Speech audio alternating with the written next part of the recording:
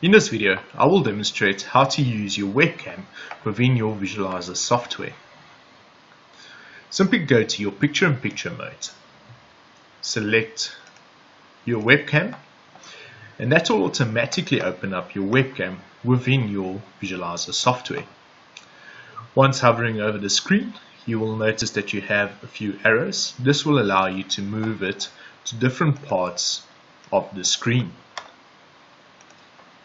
You have a plus sign, which will be able to enlarge that image, the minus to make it smaller, and the little cross to actually close it off.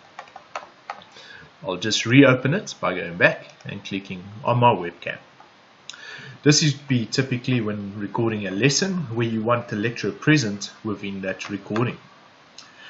Remember, to start your recording, you'll go to the recording function on the Sphere2 software, and I'll click on record. Recording will automatically commence, and at the top left hand corner you'll notice the record button flashing blue and red. This means that the lesson is being recorded. At the bottom right hand side you will notice the duration of that recording.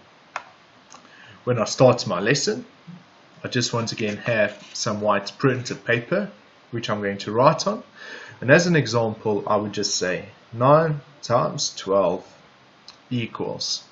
I'll go to my calculator to demonstrate that you can actually bring in any physical object once again, and I'll say 9 times 12 equals 108, so 108. Once you are done with your lesson, simply go back to your record button. Just click on the record button, which will automatically stop that video, which enables it and is ready for upload to like a learner management system or to a social media platform.